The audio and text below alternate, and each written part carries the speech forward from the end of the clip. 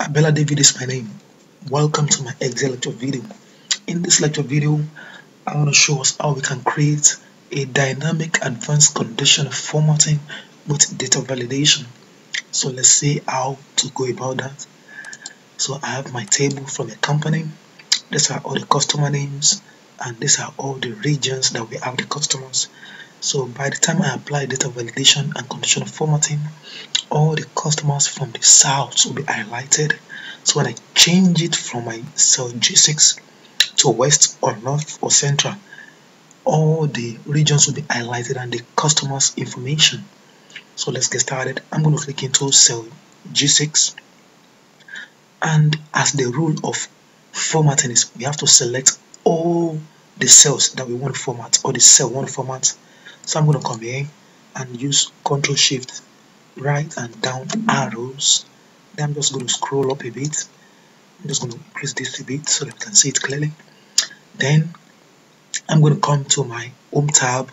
In my styles group, I'm going to click on the drop down of the conditional formatting button.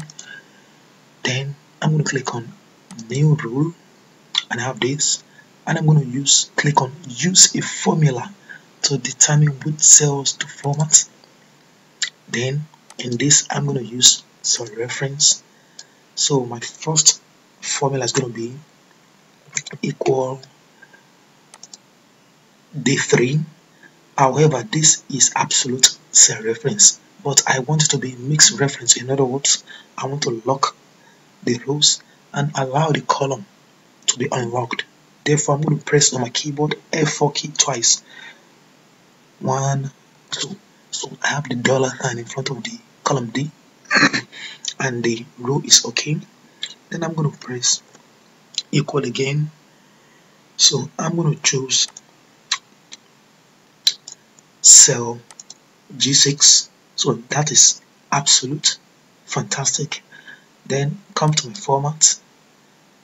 In the front tab, I want it to be bold. Come to the fill color, and I'm going to choose this as the fill color for the conditional format to be applied, and click OK, and click OK. So fantastic. However, nothing has happened to my table. So the one more thing which is dynamic that I want to do is to apply this condition data validation. So I'm going to click back into cell G6, and I'm going to come to the data tab. In the data tools, I'm going to click on data validation.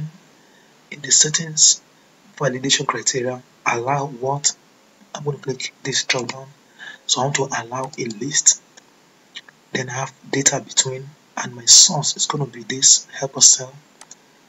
So I'm going to select everything and click OK.